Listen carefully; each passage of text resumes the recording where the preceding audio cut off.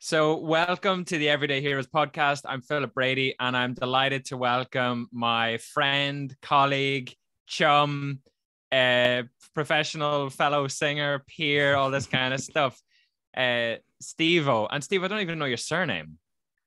Clarke. Clarke. Stevo Clarke. Stevo Clarke. I always have you in my phone as Stevo Coach Hybrid Elite. And I think ECA could be somewhere there now. I need to change it, but maybe just for anybody. So the purpose of this episode and podcast is really just, and Stevo, for you as well. And I think I said this to you before in a conversation about the podcast, but I really just want to inspire people that you could be beside somebody in a queue in Sainsbury's or Tesco and not realize how inspiring the person beside you is, or how inspiring to other people they are. So I want to try and capture stories from people like yourself and other people that have been on the show and will be on the show, to show somebody listening that actually you can be inspiring to other people and you can become the hero in your own story and create whatever it is that you want in your life. So maybe just to say thank you for being here. It's appreciated, and welcome to the podcast. Thank you very much for having me. I'm looking forward to this. You know, I love our conversations. We caught up a hell of a lot over last weekend. So it's always good to talk to you, Phil. Likewise. And maybe just for anybody listening then, Steve, do you want to tell us a little bit about yourself? So what's going on for you at the moment? What kind of chapter in your life are you kind of currently writing or creating? Whoa. Right. So there's so many chapters that are flipping open and being closed, and I'm going like 3 chapters ahead and then going back chapters. So recently we've just bought our house, which is a big deal. And we were renting. We were told that, you know, the landlord's looking to get rid of the house. Are you in a position to buy it? And we were like, nope, we're saving for a wedding, which was the chapter that we were currently on, you know, saving and organizing a wedding. And then we kind of had to flick forward a few chapters to organize getting the house and mortgage and stuff sorted out. So now that that's done, it's kind of, okay, let's go back to where we were. I kind of didn't want to start with my job, but you know, it's a big part of me. So for anyone who doesn't know, I am general manager and one of the head coaches at ECA Belfast. I've been coaching with Paddy, Joe and Lenny for around about 7-8 years, something like that. Can never really remember because it kind of has flown by and I've enjoyed every second of it. So it's hard to kind of keep track how long I've actually been doing that. I have a son called Oliver who is going to be 8 in like a week or 2 weeks. Oh, Jesus. The 20th anyway. He's going to be 8 soon. Beautiful fiance, Janice. Like I said, we've just bought our house. We're going to be married next May. Yeah, that's a lot of chapters, and I'm sure we'll probably get into more depth about that in the podcast. And a musician. Oh, and a musician. Yeah, I'm actually only just getting back. Like I used to do a hell of a lot of gigging, like obviously before COVID and stuff. So I was in a wedding band and I went out my own solo out into bars and stuff. Did quite a bit of singing and playing guitar. And then COVID happened, all kind of shut down and stuff. And to be honest, I was kind of happy with the break from it. But now I'm going back out there. I've got a couple of dates coming up in the next few months, which will be a test, you know, getting back into it and stuff. But I'm looking forward to it. Looking forward to sing again in front of people, because there's only so much that I can do sitting in the house before I kind of, you know, itch for a wee bit more. Yeah. What about you? You out gigging, or what have you got on musically? Well, I'm having shoulder surgery, so I actually have gigs coming up that I have to cancel. So I'll have to get them covered by somebody else. Like, we have a WhatsApp group of musicians that play in the venue in Bangor that I play in. So I'll just post it in there and they'll be able to cover, but I won't be able to play for a while. And I have my guitar beside me all the time, but I don't pick it up nearly as much as I want to. But I'm trying to also increase the gap from me to it so that I'm itching to get back to it rather than just not arsed. So I've noticed that kind of like desire to pick it up a little bit more recently, which I'm kind of excited about. And I need to learn new songs, and I want to learn new songs as well. So it's a kind of cool tension that I'm trying to play with so that I'm more motivated to get back to it. So it's a little bit of a couple of things coming at once, not being Yeah. able to, and wanting to, if that makes Yeah. sense. So that's kind of Yeah. cool. Yeah. It's like you were saying about, you pick the guitar up every now and again, but probably not as much as you would like to or whatever. Like I'm the same. I've got the acoustic guitars in the living room, and it's sat right beside the entrance from the living room into the kitchen. So I'm passing it all the time. And my electric guitar, my amplifier is actually set up on the landing just outside. And I purposely put it there as well because it used to be in the cupboard on the landing. And I was like, okay, I'll put it there because if it's sitting there, then it's less hassle to take the guitar out and plug it in and play some stuff. But yeah, I'm on the same sort of boat. I need to pick it up a bit more and learn some new songs. I suppose it kind of gets easy with musicians. Like the classics are classics because everybody loves them, and when you know all the songs that everybody's going to get up and dance to and sing along to, there's kind of this kind of feeling like you don't really need to learn new stuff because you've got 2 hours worth of stuff that is gold anyway. But it is nice to kind of refresh and learn new stuff. Yeah. And I find that I default to like Wonderwall and stuff like this, and I'm like, oh my goodness, my street credibility is just decreased because it's like, somebody has a guitar at a party or whatever, oh, Wonderwall, right? The usuals, but the classics are classics, right?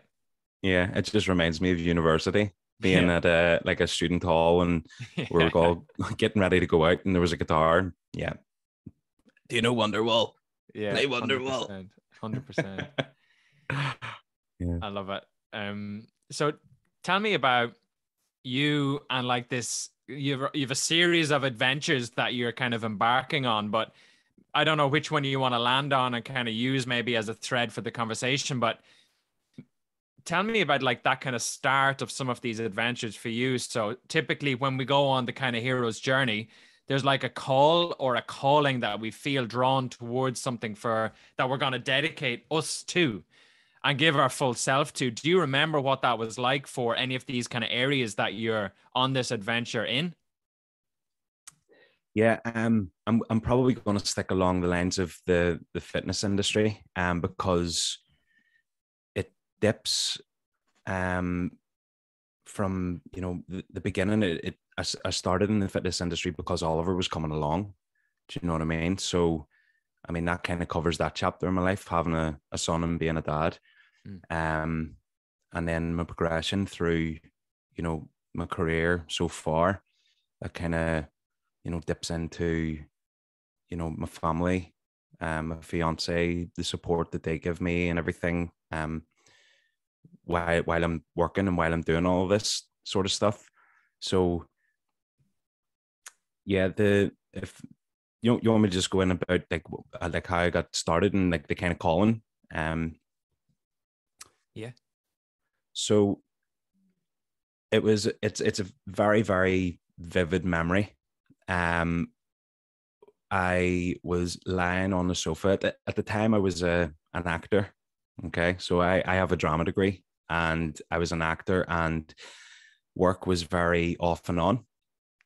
So between projects, you would have been, signing on to, job seekers or whatever it was, and kind of trying to fill your days as best you could, doing auditions and blah, blah, blah. But I remember being on the sofa, and I don't know if you've ever watched Breaking Bad. Have you ever seen it? Mm-hmm. So I've watched, I think there's maybe about 6 or 7 seasons in Breaking Bad, and each episode's about an hour long. And I think there's at least 10. There could be more in each season. And I watched the entire 6 or 7 seasons in the space of 2 weeks.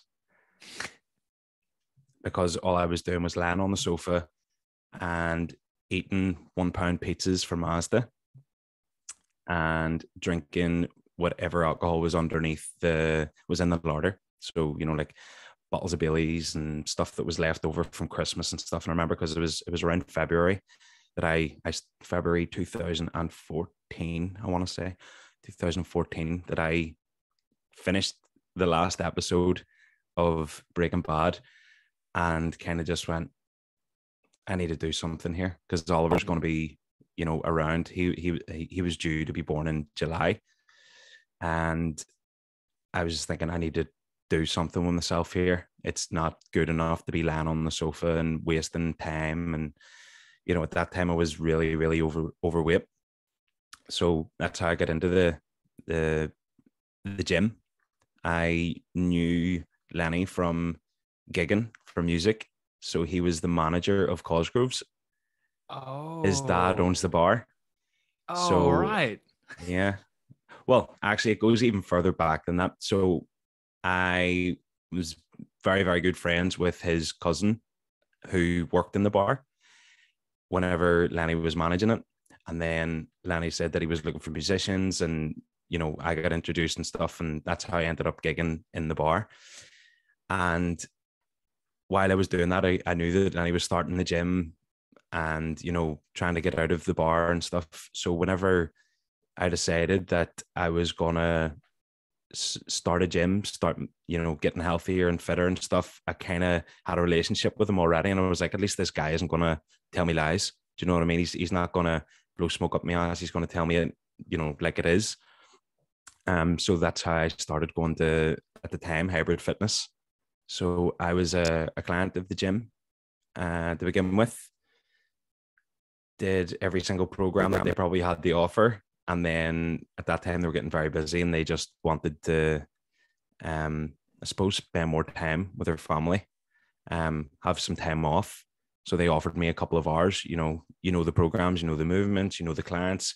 Do you want to come down and help us out for a couple of hours? And then once I got a taste of that, I was like, I'm kind of into this. I like where this is going, and I like helping people, and I like having fun. I think that's the main thing, obviously, aside from helping people getting healthier and fitter and feeling better about themselves and moving better.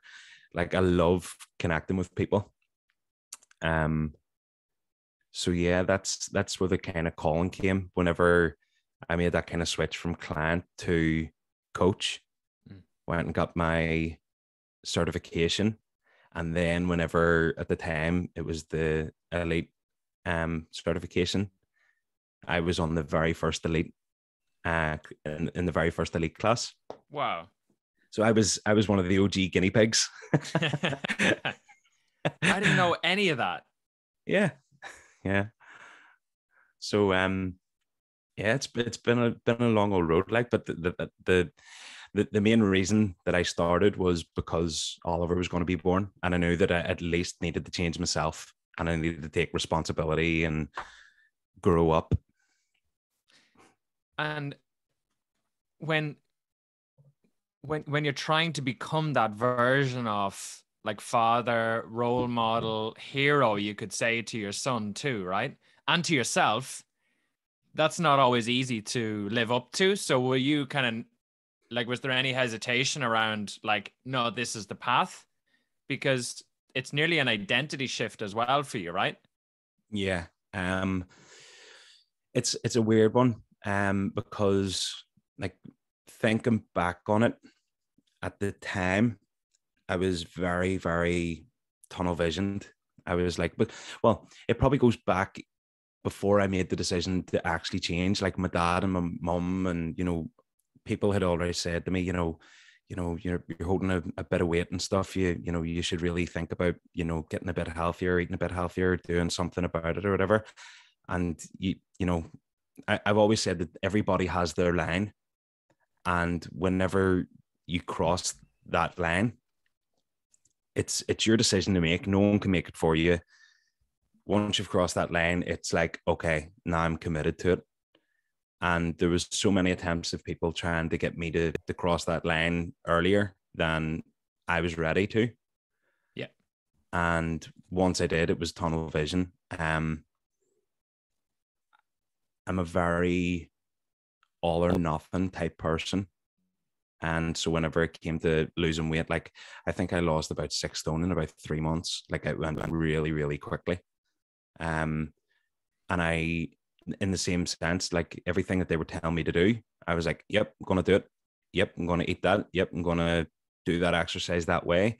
But at the same time, I'm going home to find out why. And is there a way that I can make it better or do it quicker? so, Unreal.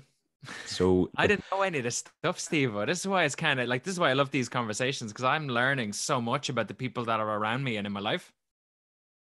yeah, yeah. I mean, it's weird because I feel like I've probably told the story quite a few times that it feels like it was so long ago that it's in your head whenever you start telling it again, it's like, all right, change the record kind of thing. Yeah, but it's So new I to probably haven't. Yeah, it's probably new to people that know me now that don't know that I used to be a client of the gym or whatever. unreal. And then Mhm. when you were at that kind of point, so it sounds like you had probably, you could say, like mentors or people that were around you that were helping you then on this journey as well. So does any of that kind of stand out to you? Like who was part of that evolution of you, and what kind of helped you then along that kind of path? Like who was around, or what were some of the influences from those kind of people for you in your journey? Well, the first person in terms of an influence would have been one of my good friends, Kieran McNichol.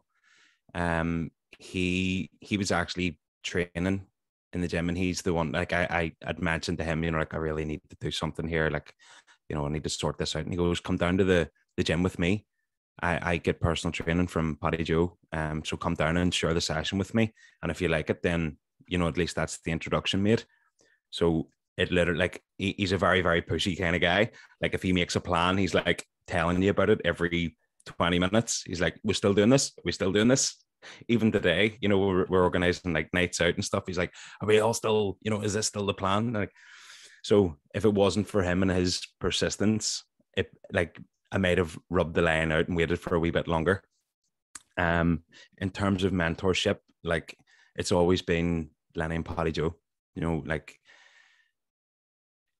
it's only now looking back that you kind of realize, like, well, I realize how lucky I've kind of fallen, where, like, I don't have a bad gym experience story. Like, we get very many clients that, Yeah. maybe not even clients, but people in general, where they go, I went to this place and I experienced something terrible, or I went to a class and there was 40 people and I didn't get the attention that I needed. And like, I don't have any of that, because I started out training with Paddy Joe and Lenny, and they obviously had high hopes and high aspirations, and maybe not at the time knew exactly where they were going to go, but they had a vision of, what they wanted long term. So in terms of mentorship, like, for coaching, the two of those guys were, like, invaluable. Like I had everything that I needed in that one place. If I needed to learn anything about, if I needed a book to learn from, they had the book. If I needed taught on how to write a program, they were there to help me.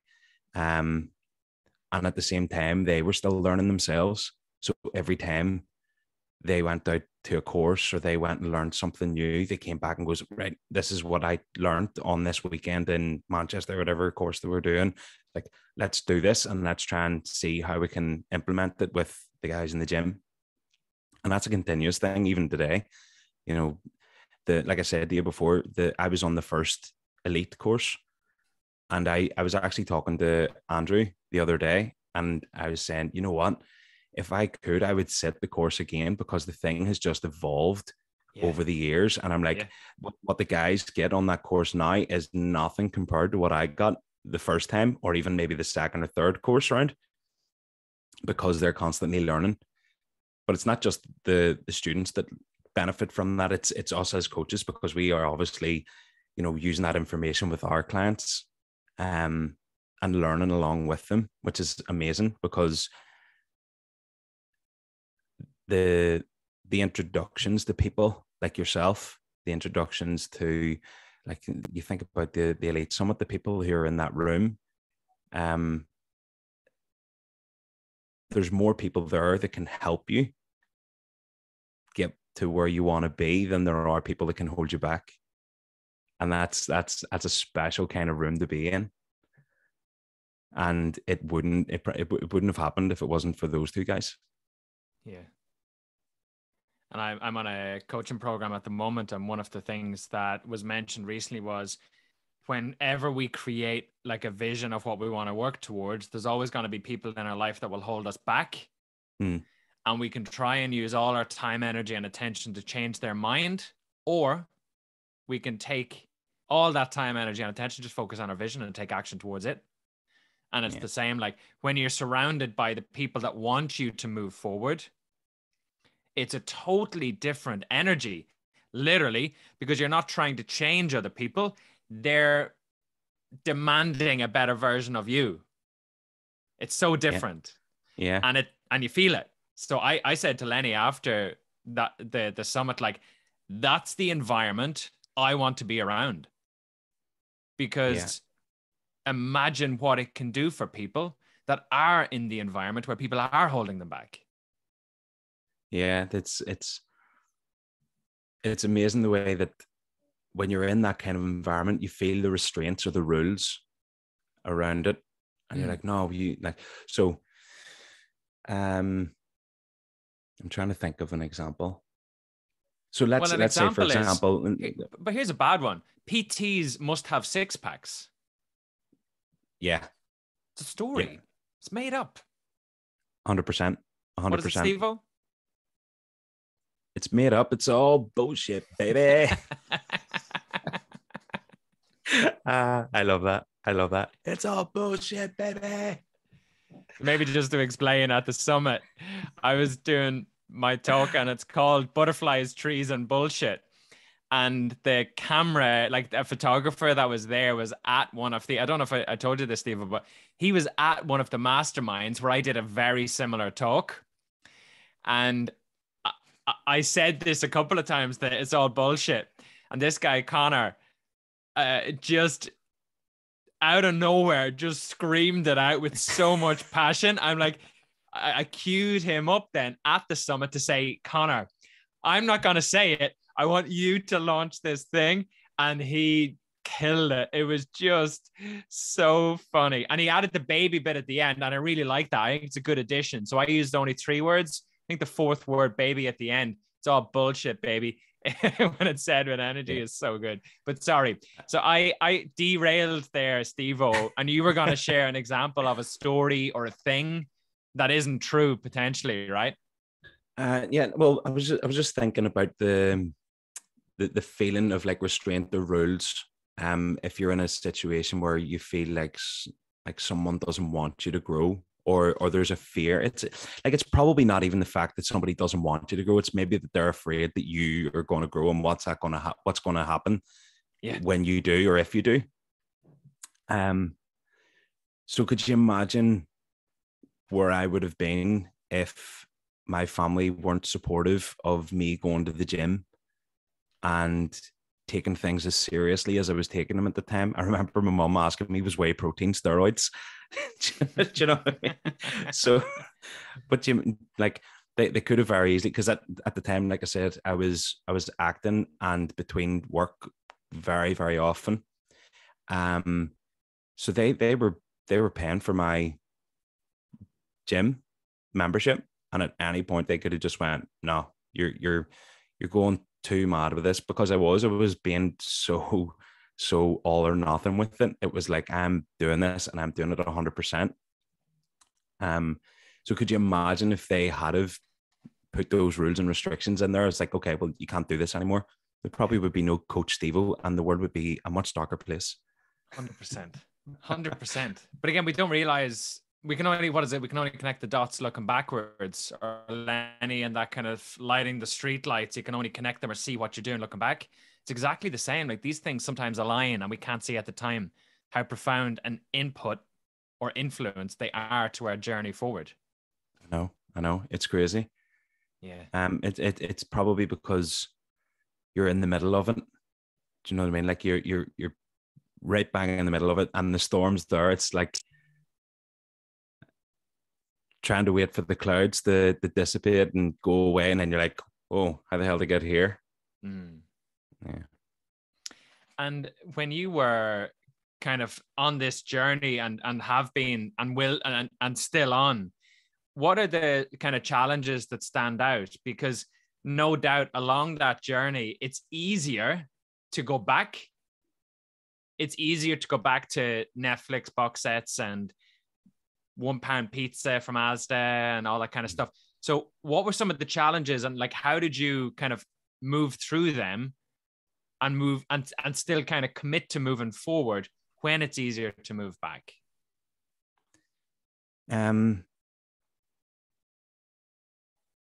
With my particular case, it was a social kind of thing. So when I was, not going to the gym and stuff, it would have been out weekends with my friends, drinking all the time, having takeaway food, this, that, and the other. And even I remember, I think it was my sister's 20th or 21st birthday party was coming up, and she had organized this big party, and there was going to be drinks and food and stuff at it. And I remember having this like, oh no, I don't think that I'll go, but I'm not going to be drinking at it, or I'm not going to have any of the buffet or any of that kind of stuff. And then people telling you that you're changing. Do you mean? And like, that's a big hitter. It's like, it's nice whenever people are saying that you're changing and appreciating like the change, and they're like, wow, like if, physical transformation. Oh, you're looking really well. Like, wow, you're doing so good. This is brilliant.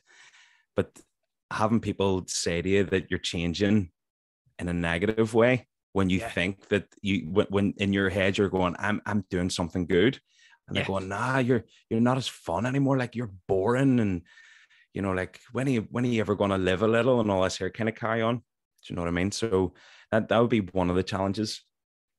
With my particular story, I would say.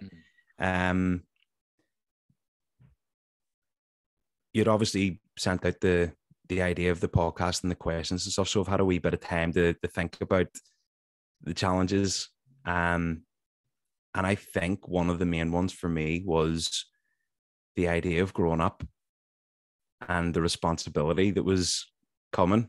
Like, it was so easy to lie on the sofa and just say, oh, there's just no work, or there's just no plays going on, and it's all about who you know, and I have to watch this movie because such and such is a great actor and I'm going to learn so much. You know what I mean? It's like, I didn't want to grow up. I didn't want to mature, because my lifestyle was going out and drinking and partying and having fun with my friends and X, Y, and Z. But it didn't matter how many times I said that to myself, like, oh, I wish I could just stop doing this. It was like, no, because in July, whether you like it or not, everything's going to change. Yeah.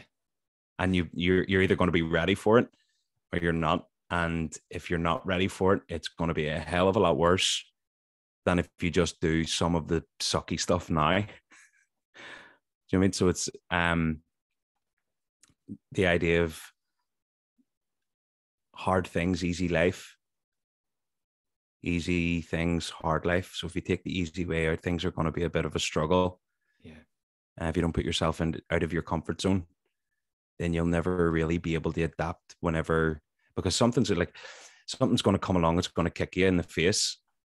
And if you're not used to that kind of thing, you'll probably be like the ostrich sticking its head in the sand. You'll shy away, or you'll freak out, or whatever it is. I mean, I'm not saying that you'll still freak out if you're prepared, because it's kind of unplanned and whatever, but you'll be in a better position to deal with the things that are coming up. So yeah, I really didn't want to mature, and I didn't want to grow up, and I didn't want responsibility because I never had it, but it was coming whether I liked it or not. So I just kind of had to get on with it. That was it. Yeah.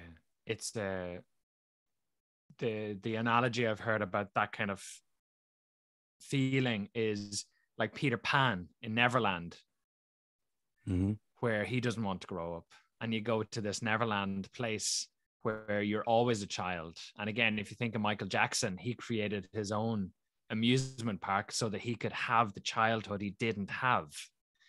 And if you pair that with, you didn't have to, you chose to take on the responsibility that you knew was on its way, rather than feeling like you had to. So you took choice and took on the responsibility, which is, Jordan Peterson would say, the reason why men particularly would struggle with some of this is because we're built for responsibility. And when we don't take it on, we're like, what's our purpose? So we get lost without responsibility. But when we choose to take it on, we live up to it. Yeah. Yeah. I like that. I was, it's the forward thinking of it as well. It was like you'd mentioned there, I didn't have to take the responsibility, but it was thinking Because about the circumstances. Yeah. People don't. People ignore, oh, child, doesn't matter, drinking. Yeah. Right. And I had that kind of thing in my head.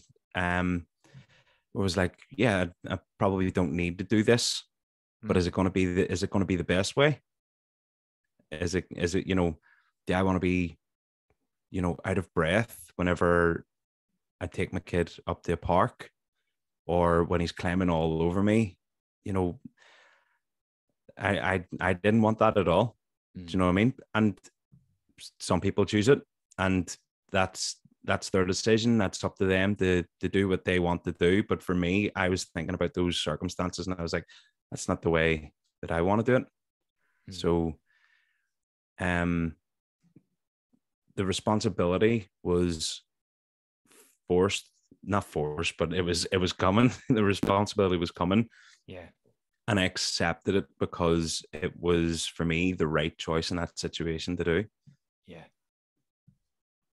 And it's probably one of the things for me that I'm paying attention to is, if myself and Katie have kids, I want to be the dad that I want to be. And it will involve just paying attention to how I am differently. There he is. There's Oliver. Hello, Oliver. Come he and say can't hello. hear me, but Hello. hey, Oliver, how are you? You can't hear. Good. Yeah, you doing all right? You playing with Lego? No. Oh, you're What not are you allowed to play Fortnite though, right? I was doing nothing. Doing nothing. Nice. That means you were doing something. You're up to no good, probably. See you later, we dude. I want to watch. Dude. Yeah. I'll see you soon, okay? Daddy, I need to mix up. Okay. Phil, can you give me 2 seconds? Sorry. Yeah, don't worry.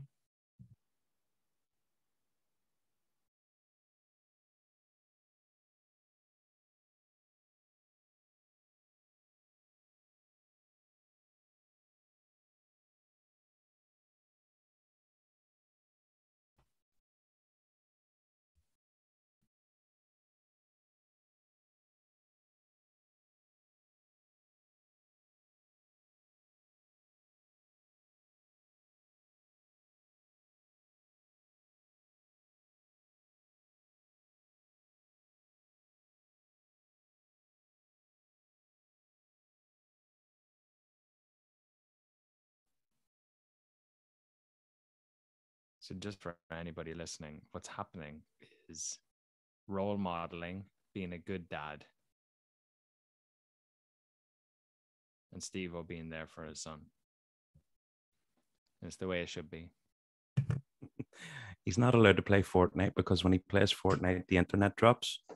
So he's now off of my phone downloading the game. That is Sorry what about that, this but is all about. No need to apologize. I love it. That's like, Stevo, this is life.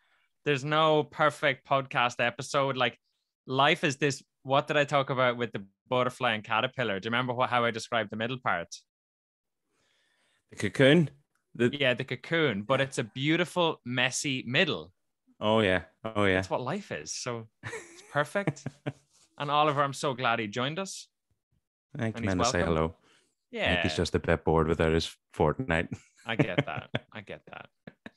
So when you think about all of those challenges and you think about all of that, so how do you look after yourself when all of that's going on? How do you like continue to move yourself forward and towards whatever it is that you were navigating?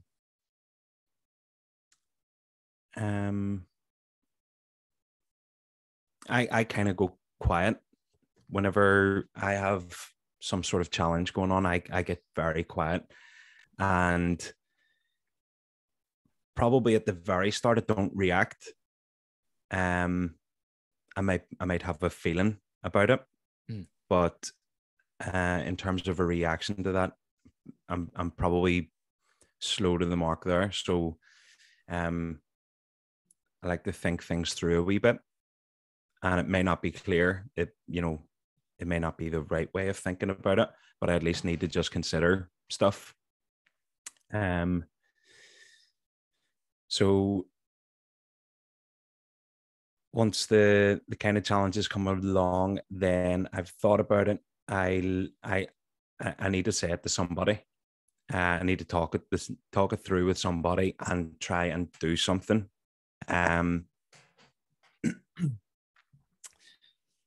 Usually, if it's to do with work and there's a challenge there, it's usually PJ or Lenny. If it's stuff at home, I think I'm more quiet at home. I kind of don't talk whenever there's something going on with me. Do you know what I mean? And it doesn't even have to be anything too big. Do you know what I mean? It doesn't have to be anything too crazy. Or, I mean, if I have a bad couple of days, I might have a bit of I'm a bit quieter, but I don't talk about it, which is probably stereotypical man behavior. No, it could be introvert. So you need to process internally before sharing, or I don't know if perfectionism shows up for you either, that you need to feel like it's good before you can share it. Sometimes that can show up for people. So it's not always typical man. It's just sometimes different things play out before we feel comfortable sharing. So you're normal, you're fine, you're perfect. Yeah, I think what you said there kind of makes sense to me a wee bit as well. Like I like to know that things are okay and done, and then I'll go, wait to hear what happened. Yeah. So I probably talk about the story of what happened, how I dealt with it, what the outcome was, or what's going to happen next. I think that's kind of more like me. Yeah. So thinking about things, I like to try and get, depending on the problem, obviously, but as physically involved in it as I can.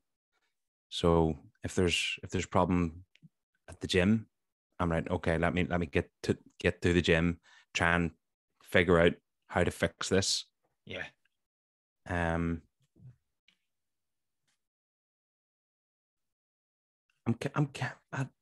don't really know that I have a process. Do you know what I mean? Like I think it depends on what comes my way. The way that I react to it or the way that I deal with it changes. The severity and the urgency obviously have a part to play in that as well.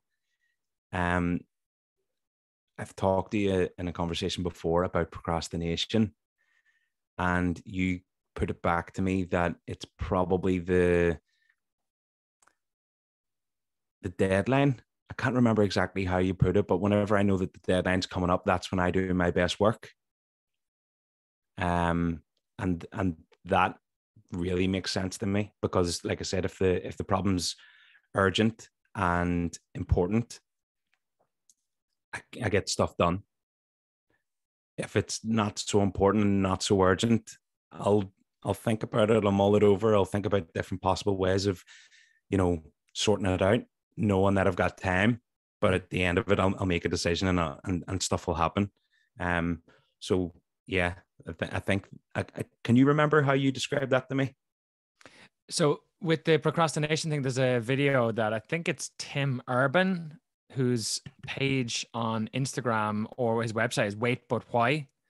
Unbelievable guy, super bad at drawing, but he uses drawings to explain some of these ideas. So with procrastination, it's that if you don't have a deadline, of course you're going to procrastinate, because what's the motivation or what's the impetus or trigger for action? There's none. But when you give yourself a deadline, what he calls is like your monkey brain or your procrastination monkey in your mind has a deadline, so has to act. And that can sometimes be really powerful. Oh, this is a password now for Oliver to download the app. You're going to be charged £1 million, Stevo. But more or less, if anybody listening wants to decrease procrastination, the antidote is give yourself a deadline. I linked the TED Talk, Stevo, to anything that I send out because it's a powerful thing. Procrastination is just you haven't given yourself a deadline. And I learned that off a guy who's on one of the first podcasts on this one, Ben Heron. And I'm like, it's so simple, but it's so powerful. Yeah. That really, that's me. I work well to a deadline, even university and stuff. Like I remember being up all night for assessments the night before. And I mean, I got a degree, so it must have worked. If you watch that TED Talk, because he talks about exactly the same thing, where it's like, I'm gonna do a little bit often over time, and it's like eventually it just kind of increases closer to the deadline. Like, no, I have to do an all-nighter, like a 3 all-nighter. It's so funny, but it's exactly the same. So, yeah, again, welcome to being human. Yeah, it's good to know that I'm not alone in that. And when you're navigating some of those kind of challenges or things, and you're kind of depending on the challenge or problem, you're diagnosing and acting on it very differently. What do you focus on to keep making sure you're moving forward rather than being distracted or caught up in that chaos?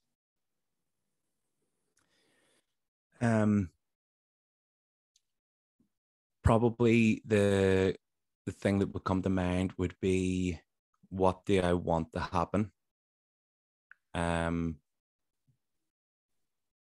then you can start thinking about ways that you can get closer to that, and thinking about actions that you could take that may lead you there.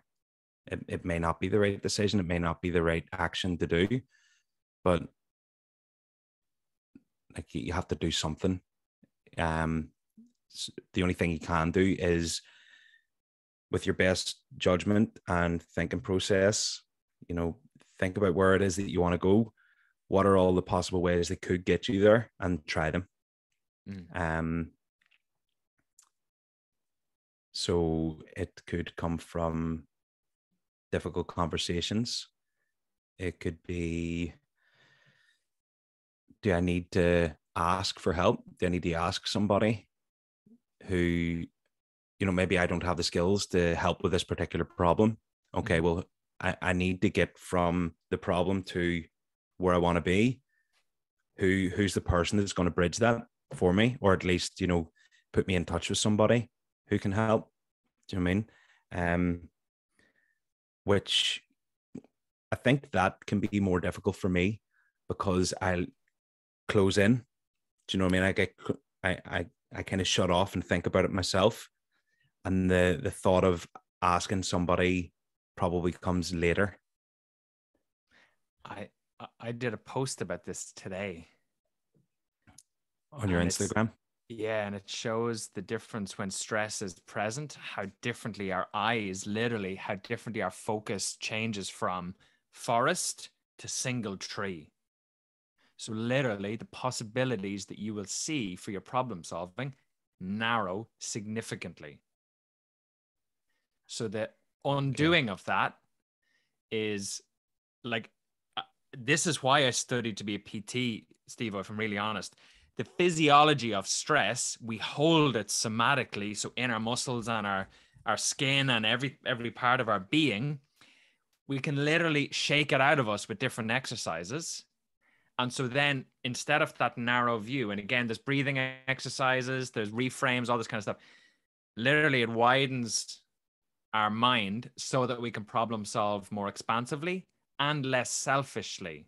So when you narrow, you will only ever preserve self because you're focused on survival, rather than let me think longer term and more expansively. And check out the post. I hope you enjoy it, but you'll see visually. There's a guy, Andy Huberman, so from Huberman Lab at Stanford. His podcast, he talks about this, and there's a really good video. I just took that as a screenshot from it. It's so powerful, but it shows how stress affects everybody's ability to handle and problem solve or make decisions or strategically think or any of that kind of stuff. It's crazy. Yeah. And like, did you mention it? I can't remember if it was you mentioned it. Yeah, it was. It was the idea of whenever you feel the pressure and the stress, give yourself a big sigh. So, and that kind of change that goes along with that. It's nervous system regulation. So when you're in a stress state, your nervous system is in a chaotic space, and we can measure about heart rate variability. So we can show you your heart in that state, and the move from that to what's called a coherent state. One of the ways to do it is through your breathing. So one way is sighing. Mm-hmm. So sighing was this kind of healing way when you were a child that would make you feel okay. Or you see people and they huff, or white people smoke. It's not the inhale. It's actually the exhale is always longer. And when you exhale longer than your inhale, you literally lower your heart rate. Yeah. You de-stress. So when you are triggered in a stressful situation, your heart rate increases, palms get sweaty, focus narrows to solve the problem. If you were to smoke, you breathe in a little bit, but you focus on breathing out and doing shapes and stuff. So your exhale is longer, lowers your heart rate. Of course you feel calmer. And you've allowed your amygdala, your fight, flight, freeze response to reduce and settle. So of course, then your cognitive mind will actually switch back on because it hasn't been taken over by your amygdala. And of course, you can solve problems differently. Mm-hmm. It's crazy, but it starts with a sigh. Yeah. Or breathe in for the same rhythm you breathe out. As an example, 4 in, 4 out, 5 in, 5 out. Or just extend the exhale. Yeah, I like the timed breathing. I would do that. So the 4 in, 4 out. Okay, I use I don't know if you use it, the Headspace app. Yeah. So a load of those for going to sleep and stuff. Yeah. And like your mind runs. You know what I mean? You're thinking about, especially if you're up very early in the morning like me, you're thinking, am I going to sleep in? What have I got to do? Who's going to book in? I'm going to make sure that everything runs smoothly. And you're like, no, I need to be going to sleep. So then those breathing things really, really help with that as well. Yeah. It's we're awakening to the power of the body. Hence vitamin P.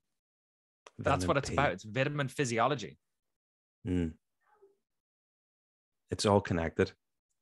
100%. And it seems crazy, but it's like whenever you talk about it, it's so obvious. And like if you see, there's a really good book, Why Zebras Don't Get Ulcers.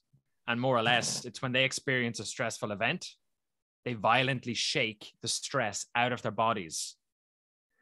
So that's a survival instinct, but a processing step or action. We soak in stress all the time, hence heart attacks, ulcers, all of these kind of illnesses that could be reduced, but it's typically because all the stress happens in the way that we frame the world. And the antidote is your body. Moving, shaking, hugging, connecting, breathing, water, forests. It's trees. All like, I don't know if you saw, I put up on Instagram today, like for everybody now that I work with, Katie has been able to, I've said, like Katie helps me with so many things. so that I'm a little bit more productive and show up and do things like this a little bit better and don't have to worry about other stuff. But she found one of the things that I asked her, can we figure it out, is a charity or a way that you can buy trees for people. Yeah, so there's a I've seen place that in on your story, Scotland. actually. There's a place in Scotland and they can do that. So That's great. So is it a tree that's already there, or are they going to plant the tree for you, or what do they do? That's great. Plant it, and I just get proof of plant. You get a certificate for every tree that you plant. Yeah, so I want stacks You're going to need another bookshelf. Yeah. So it's I want to try and offset some of the journals and books that I send people, but also it's the metaphor around growth and new potential. Mm. Well, that's why I sent the quote to you. Yeah. From that story. Yeah. It just kind of reminded me of it as well. There's because you're talking about the potential of the tree and the characteristics, and we've had a couple of conversations about this before. But the legacy that it has as well, that quote, society grows great when men plant trees they will never sit in the shade of. Yeah. And it's like doing things for the next generation. Do you know what I mean? And what kind of legacy that's going to leave and stuff as well. So that's a nice one to add to the whole idea of the trees. Yeah. So tell me about some of the lessons you've learned from this journey that you've been on. What advice would you give yourself when you were starting out, for example? Don't take things too seriously. Don't take things too seriously. I've adopted that more in the last probably 5 years, 6 years. At the very, very beginning, especially whenever you're in the room with the likes of PJ and Lenny who know their stuff. Do you know what I mean? You're like, oh, I got to keep up with these guys. And they're like, okay, well, all right, you've been doing it a year. They've been doing it, years before you and stuff. But also, like I was saying to you about, I love helping people and I love getting people from A to B and their fitness goals and this, that, and the other. But I love the connections that we make with people. And actually, that's what the majority of it is.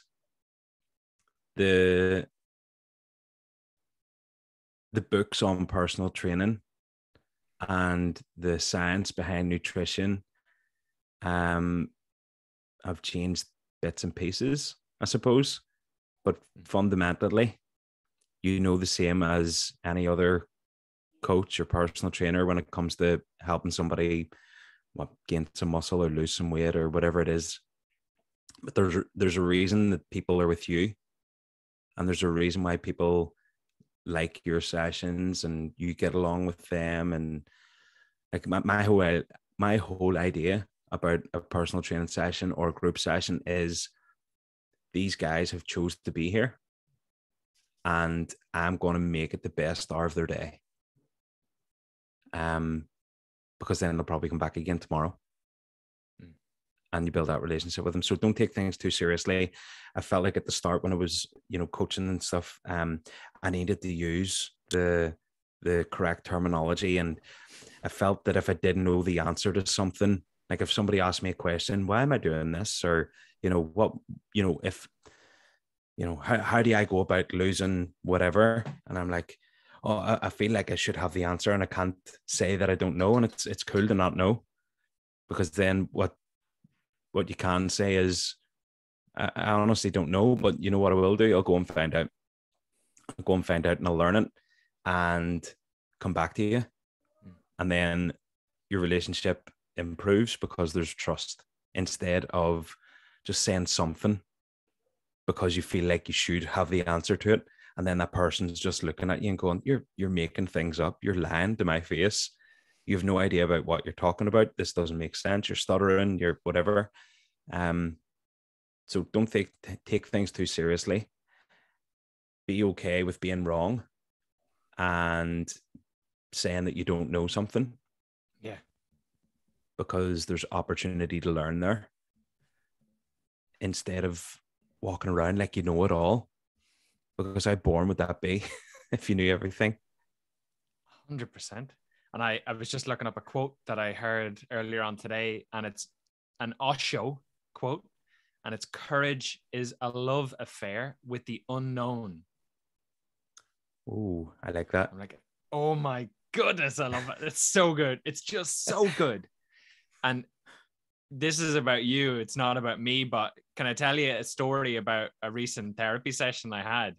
Go ahead. You know the way I talk about these kind of closing in and protecting you from life. So we create these stories or beliefs or things or shoulds, like BMW drivers are bad. So therefore I feel more certain about my world because I'm not one of them, right? So it closes life from us. And it helps us feel more certain when literally in the next moment, we don't know what's going to happen. So it helps us feel an element of certainty in a world that is all uncertain. So when you release some of those stories and embrace and get comfortable with the unknown and the uncertainty, literally, you just see life as it is. And you're able to be, it's like slowing down to the speed of life. You haven't created these cages around you and what life must look like before you're happy, before you're confident, before you're content or successful or whatever. It just is, and you just are too. Yeah. And that was a massive thing for me in trying to create the conditions for acting on something, if that makes sense. So waiting for perfect, or when it's this, I want to make sure I'm responsible. Yeah. It's the idea of what is it that you want to do? Do you want to get to the top of the mountain, or do you want to take in the view on your way there? Do you know what I mean? That's enjoy the process of it, because I mean we kind of talk about, like I was saying about you might make the wrong decision, but you got to make a decision regardless, and you just get on with it. You deal with the circumstances, the consequences when they arise. So you kind of have to embrace that lack of certainty, because you don't know if what you're going to do is going to be the right way forward. If you make a mistake, you can't, fall on the floor like a toddler and give off about it. Yeah. And when you get to the top of the mountain, it might be the wrong mountain, but that doesn't have to be a bad thing, because the fields and the scenery that you seen on the way could have been just as good. Yeah. 100%. And Side Guru, a guy whose stuff I love, I just love it. He's a book called Inner Engineering, A Yogi's Guide to Joy. And he says humans are built for climbing mountains. And that it's all like life is just a series of climbs. But again, like you say, it's important to make sure you're looking at the journey, not just what you're not at. It's kind of cool. I really like that.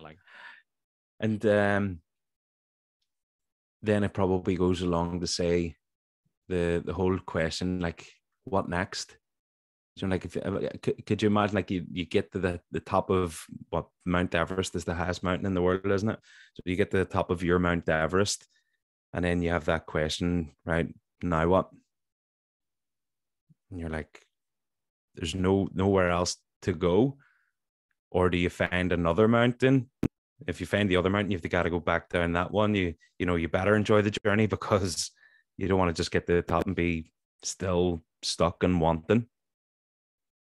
Yeah, Tony Robbins talks about this when he was coaching, I can't remember, maybe Neil Armstrong or something like that, when they got back from the moon. Because it's like, what do I do now? So his work was to teach those astronauts how to find joy in a child's smile or their day, because they're not fair to compare one to the other. but actually it's all just life. It just depends on the story or the frame we hold about what it is and who we are. I'm not good enough until I'm Mars next or whatever it is.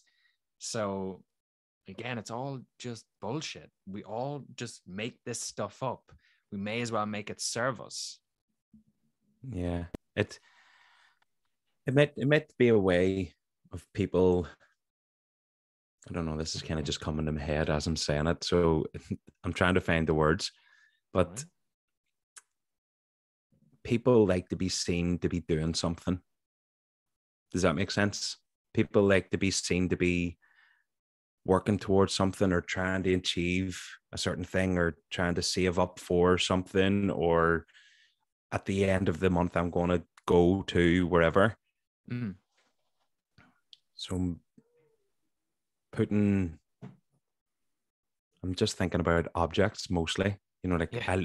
I'll be happy when I get this car, or I'll be Yeah. happy when I've done whatever. And you're like, well, why can't you just be happy talking to me and Yeah. whatever? Well, that's exactly the conditions between us and the feeling. When if we let go of those conditions, we can just have the feeling now. Yeah. And I would disagree. Not everyone wants to achieve stuff. Some people are just content, but probably not actually happy. They're just afraid of, they're stuck in circumstance and they think that there's no alternative. So they derail into negative behaviors. Where actually I think everybody is drawn to more. We just don't know how to do it all the time. So we think there's nothing else. So we just deteriorate, or what is it? It's either growth or entropy. So do you think that comes from the kind of self-limiting talk that people have, or is that not knowing that there's more, or where do you think that would come from?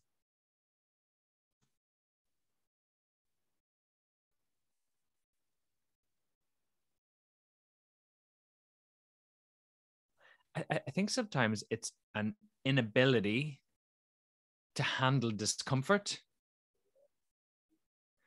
and that familiar pain is more comfortable than unknown happiness or joy, or insert word here. So is it the idea of the devil is better than the devil you don't know? Is that what you mean? It's like at least I know that I can handle what's going on now. If I try and do something else and it's worse, I don't know if I could handle it because it's different. Yeah, like this hamster wheel that I'm on of drinking at the weekends and not doing anything really in life. Like if you extend that over 40 years, that scares the shit out of me, Stevo. I don't want that to be my life, right? So the people that are like that, I have to distance myself. But I don't know that they see what's going on, or again, like you're saying, because if we go back to the fly story that I told at the start of the summit as well, is I talked to this about I talked about that kind of concept to another sports psychologist. He works with Rally Ireland and some like really professional cycling teams, and as their psychologist, it's amazing. And I was saying to him about the fly story, about flying into the window and under the trap of, if I try harder, well, then I'll succeed, but not knowing there's a door to the right that's open and they'd achieve success, which is getting outside. And what he said is, at least we feel like we're doing something and we know the pain of banging into the window. We don't want the unknown. And I'm like, that's it. Oh my goodness, that's it. Yeah. So the known, or as you said, that kind of familiar devil is keeping so many people stuck. And in that Outwitting the Devil book by Napoleon Hill, drifting. Yeah. And I just don't want to be a drifter. I just can't. I can't do it. Just letting things happen to them instead of making things happen giving for out them. about it. Yeah.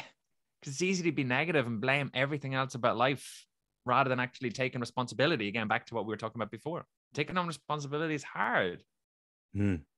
but it's easier than the discomfort that comes from regret. Yeah, but probably the only time that you realize that is when it's too late. Exactly. So when you go back to your friends or social circles or those groups that were saying you're changing and they weren't positive about you changing, how do you return back? So who are you now when you're back at that kind of home or like social circles that you were in before? I don't kind of like yourself. You were saying about kind of distancing. From that, I associate with some of them still. But the majority of them, I don't.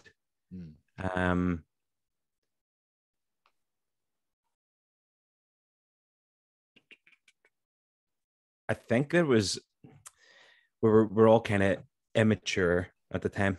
So the ones who meant it, like, oh, you're changing, blah blah blah. Like I was like, well, like you're not really going to be up to much anyway. Do you know what I mean? Like, sometimes you can just tell. I don't know why, but you can just tell. But the ones who I'm able to socialize with now are, yeah, still going out at weekends and drinking, partying, stuff like that there, but they've their own responsibilities to get on with as well, and they take those seriously.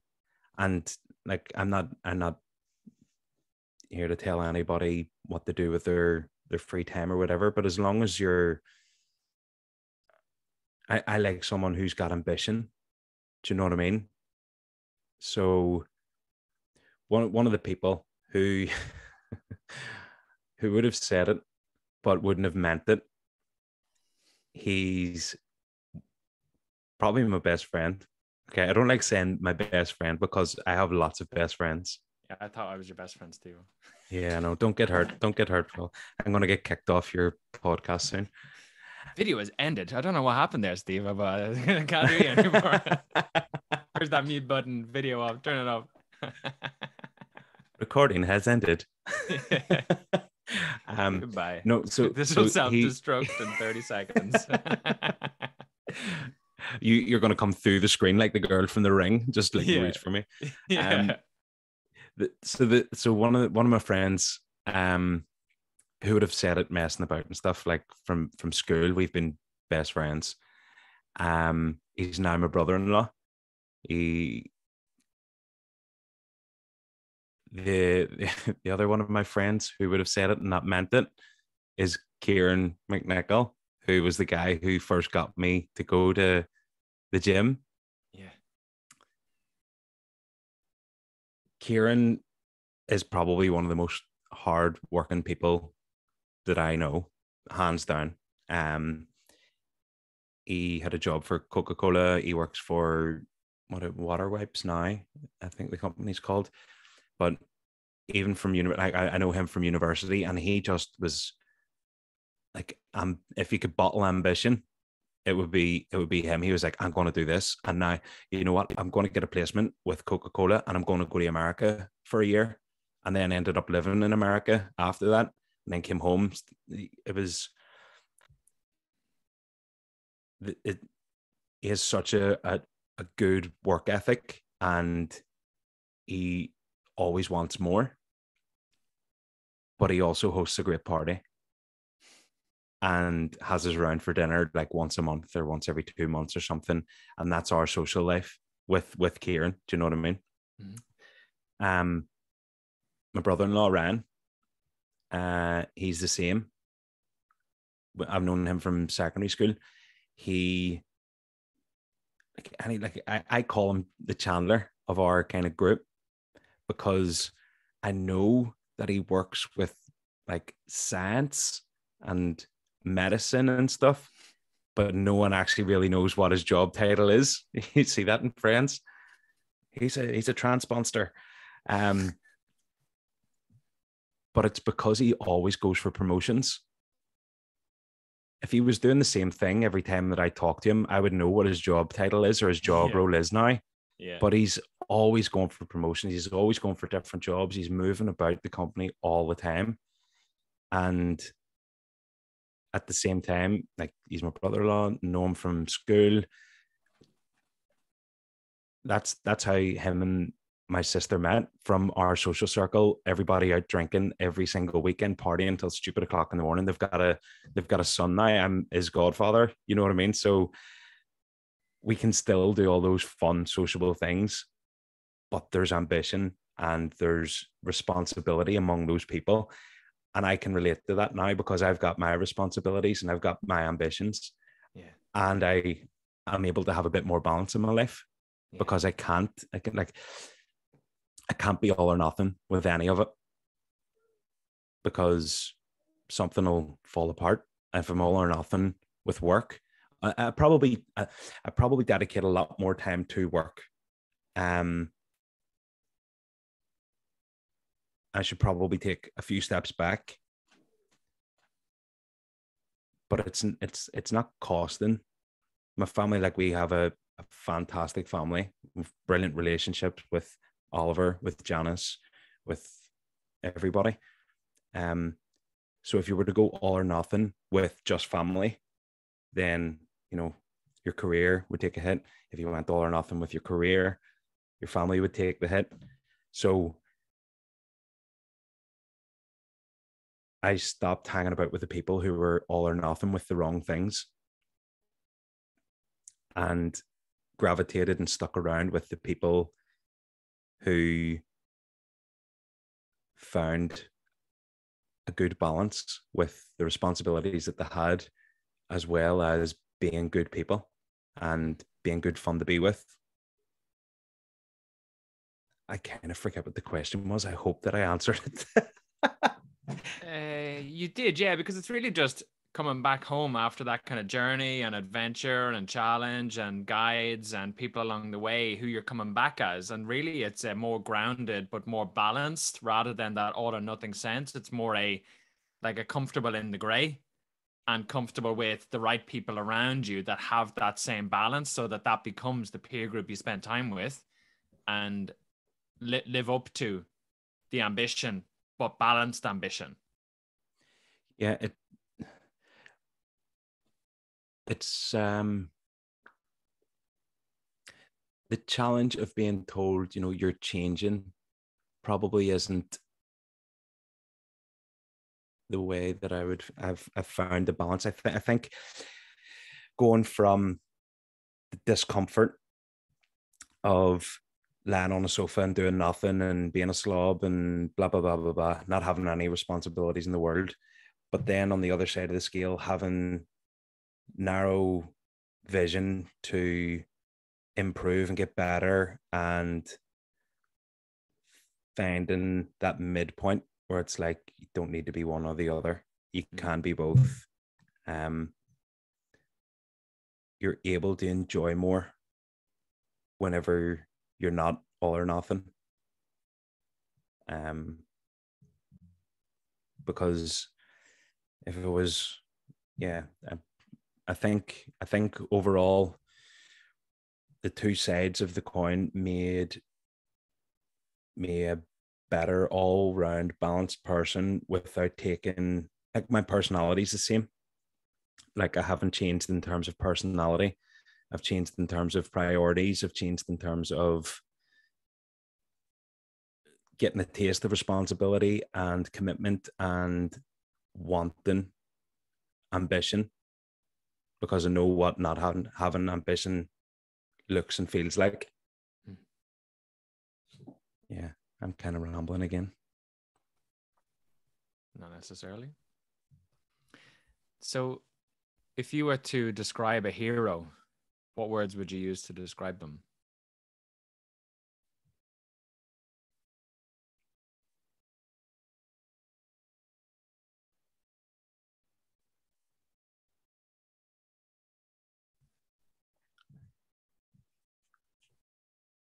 Honest, proud.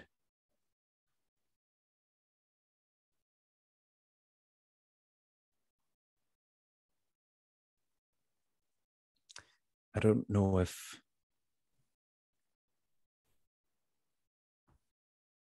sneaky's the right word. I have a person in my head, and it's my granddad. It's my granddad. Sneaky in the sense that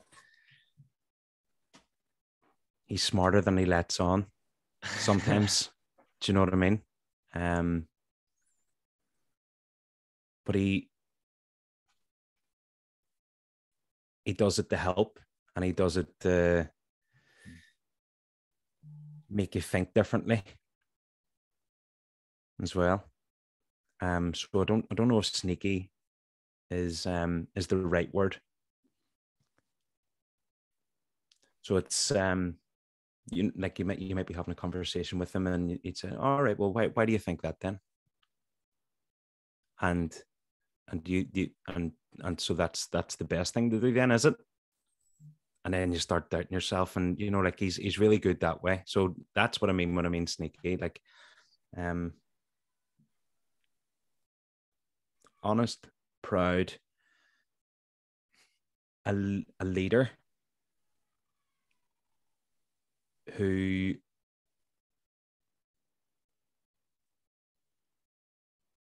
people respect without being forced to. Basically has earned respect.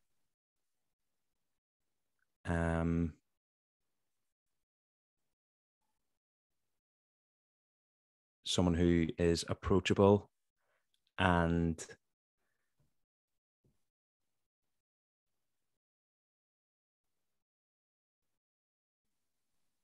open and willing to help people.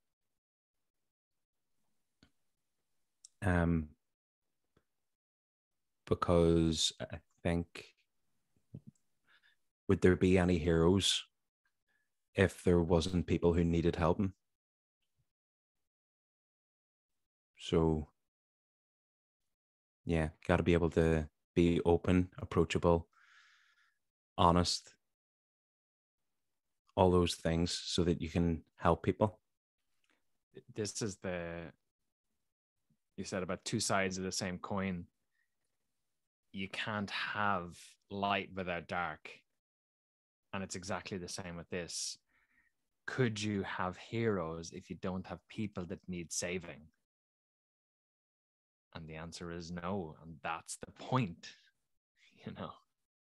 We see it as a bad thing when a journey has been difficult, but we don't realize that contributes to the joy of arriving or reaching a point is because of the struggle.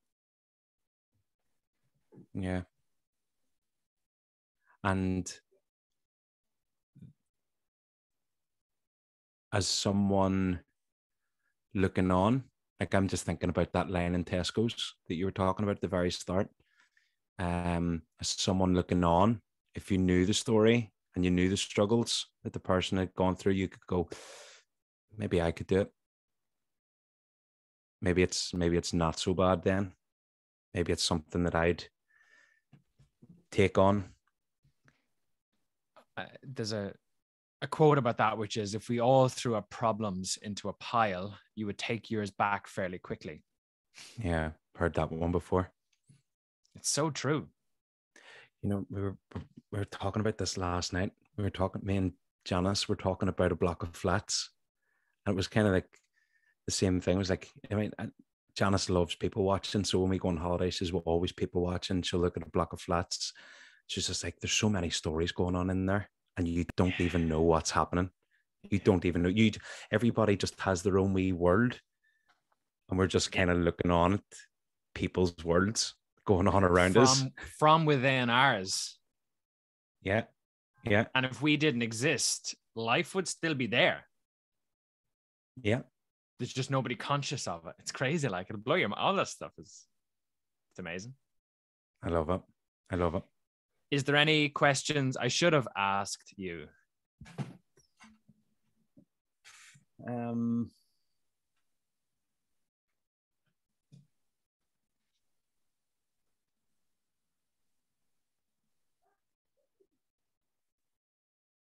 I don't think so. I think that it's you killed the boss. You nailed it, bro. I don't think so. I think that the questions, Oliver, good man. I think that the questions in the story and the hero story is what it is because everybody can relate to it and everyone's seen it. Isn't it one of the things that most movies use it as a format? Because everyone can identify the struggles and everyone identifies their point A and point B and where they want to get to and all that kind of stuff. No, I don't think so. But if I think if anything, I'm sure I can send you a message anyway. I'll be seeing you in a few days as well. You will. Have you any questions for me?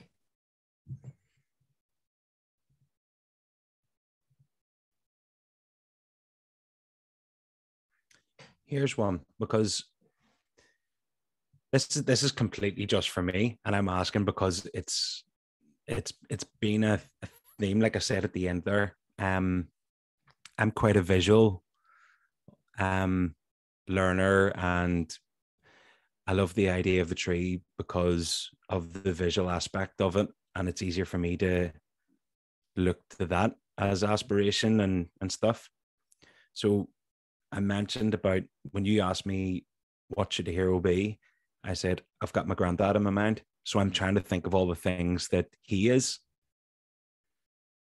When I think about being ambitious, I have a person in mind. Excuse me. It's okay.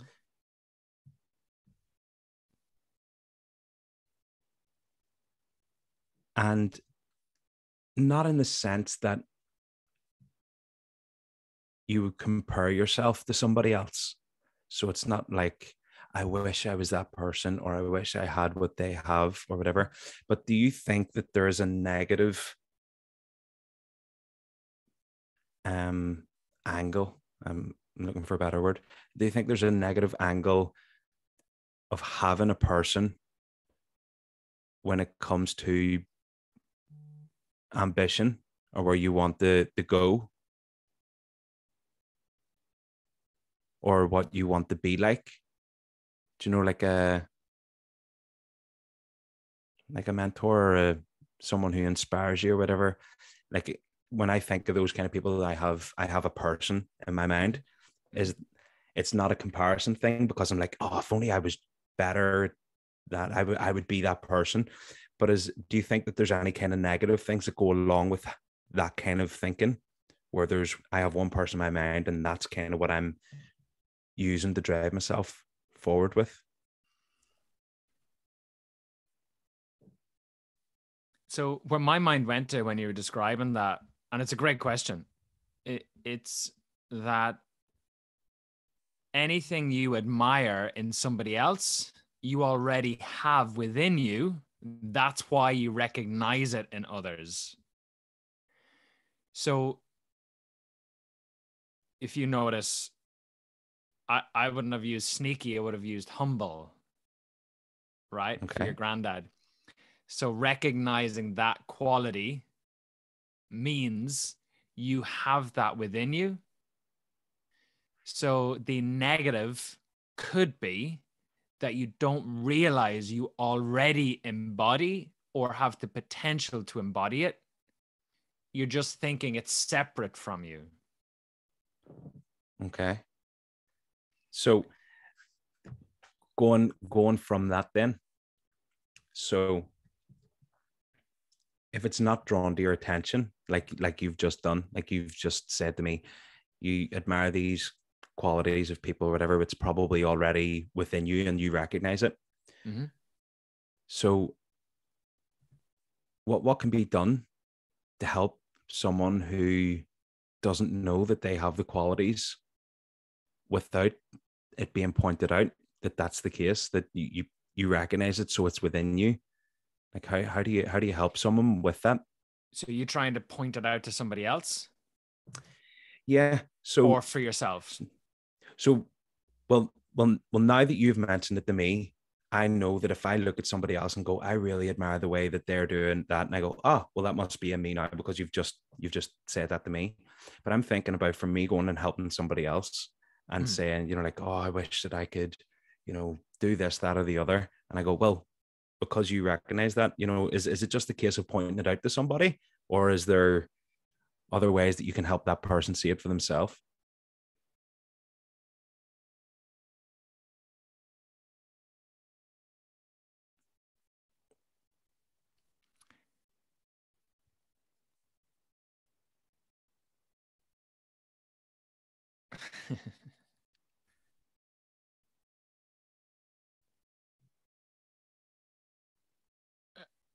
So I'm playing with it in a couple of ways, right? So one way is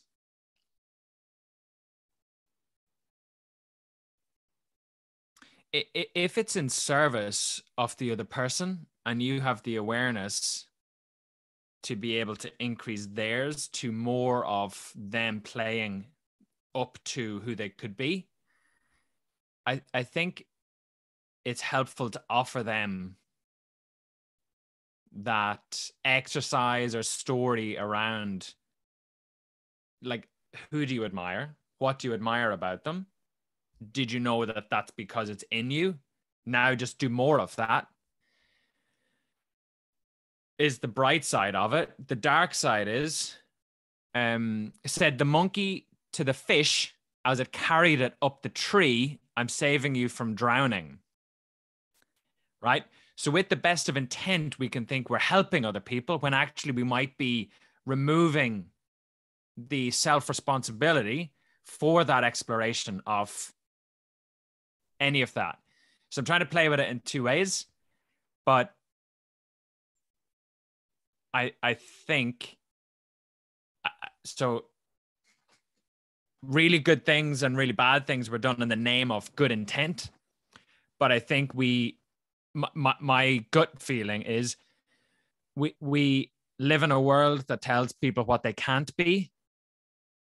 I think it's probably helpful to represent possibility that people could question whether they could live up to the same possibilities. So it's probably a walk rather than talk. Okay. And I think then you won't get disappointed if people don't act on it because you have no expectation on them. It's I'm showing up as me. If you want to ask, you can ask so that your awareness is raised, but I'm not going to be disappointed by it either way, whether you do or don't. I hope that makes sense. Yeah, I think so. I want to look into that more. Have you got anything that I could like read or watch or anything that I could look into that? Because that's a tough one. I don't. I think No. you have to live it. You have to test it. You have to see it. And it's coaching 101 is lose expectation. Passionate detachment. That's Buddhist kind of stuff. It's passionate detachment. You want to be really passionate about the conversation or the thing, but detached from any outcome that might come from it, so that you can be non-judgmental, have no expectation. You just accept it as it is, and you equip them to take the responsibility for what's theirs to hold, and you hold what's yours to hold. Yeah, that is the key. The detachment thing is, especially in the kind of industry that we're in, like you're always trying to help people, and you might just be, I don't know why it came to my head, watching a TV quiz and you're shouting the answer and the person's just not saying it. Yeah. It can come across as that kind of feeling where you just want to say, just do this. And then the person just shuts down and ends up not doing it. Yeah. Exactly. Okay. It's the same with Buddha found enlightenment, not from being protected within the castle walls because he was a prince, but from being out and getting homeless and then coming back as the enlightened being that he was, right? So it's the same, let's say, for kids. We can think we're protecting them from the world, but we don't give them the opportunity to learn these skills of resilience because our intent is to help. I'm saving you from drowning. You're not, you know? So it's a tension. You have to live that. You could read about it. It's the implementation on the other side that's actually the work. Yeah. And it just takes time. Yeah. And it'll change from person to person as well, because like the detachment, someone could get it there and then, like kind of what happened whenever you had mentioned it to me. I was like, oh yeah, cool, get that. But when you said that, you probably didn't have that expectation for that to happen. Yeah, just need to practice it. Stephen Clarke, thanks for being on the Everyday Heroes podcast. It's been a pleasure. Phil Brady, thanks for being on the podcast too. Thanks for having the podcast, and thanks for having me. You're welcome.